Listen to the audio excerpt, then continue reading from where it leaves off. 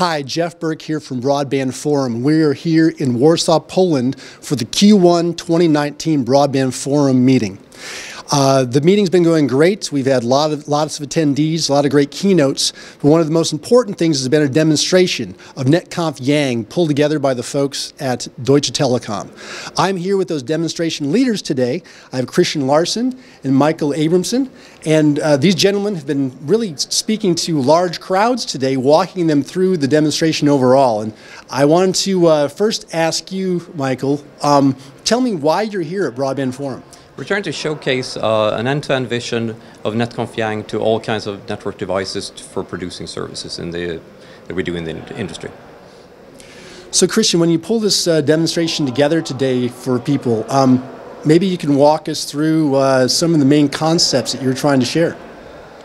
Right, so I think that the most important thing about what we're trying to share here today is the idea or vision of a unified management protocol stack, which is NETCONF Yang. Over the years, we've identified that integration of different devices and device type is one of the major pain points that you have as you're trying to implement new features or enhance current functionality that you might have. When you have multiple different vendors and different device types, it just takes a lot of time to implement the actual integration towards the devices rather than your business logic. So show me what you have here. What type of equipment are you showing? Right, so with us here today we have essentially a chunk of our network that we brought with us, from the edge router through an access network down to actual end host sort of that would be in your home. In a normal production environment, you'd have an edge router. It's a half-rack, 100-kilo piece of equipment. For mobility's sake, we've opted for a virtual router that is running on this x86 server right over here. It is then connected with a fiber to an access switch. This access switch is the same type that we are using in live networks. From this access switch, we then have the last mile connection of sort to your home gateway.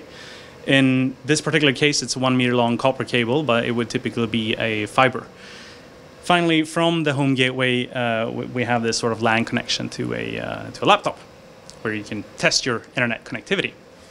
Well, I know there's been lots of NETCONF Yang demos for years here in the industry. What is so important and unique about this one today? Right, so what we're trying to show here, in addition to our vision of this single unified protocol stack, right, is an implementation of a NETCONF Yang server, which is running on the home gateways. So obviously, to manage things with NETCONF Yang, you need a NETCONF Yang server running on all the equipment. From a lot of the established vendors, they already implement their own, but we identified early on that having a free and open source NETCONF Yang server would be sort of vital to the industry in accelerating the adoption of NETCONF Yang and further in standard models that we could use to configure these devices. Understood. So why is it so valuable to DT? What makes this something that you really want to champion? Right. So I think it's for DT, it's the same as everyone else, right? We want to focus our development efforts on business logic, bringing out new features and so on. And as I was mentioning before, the integration cost and time typically dwarfs that of your actual application or business logic implementation.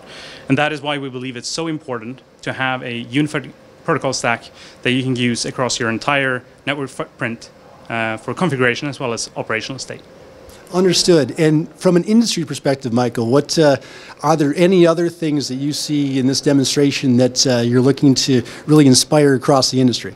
Yes, I think that there is a lot of duplication of work, both within vendors and within operators, for doing the same thing. So the same thing is being done over and over and over again, and this can be lessened by this kind of approach. Well, I wanted to congratulate both of you on pulling together a great demo. I know that clearly the attendees appreciated it and asked you a lot of questions, and I am confident that there's going to be a lot of momentum following up beyond this demo in the meetings to come. So with that said, this is Jeff Burke signing off with the leaders of the NETCONF Yang demo team from Deutsche Telekom.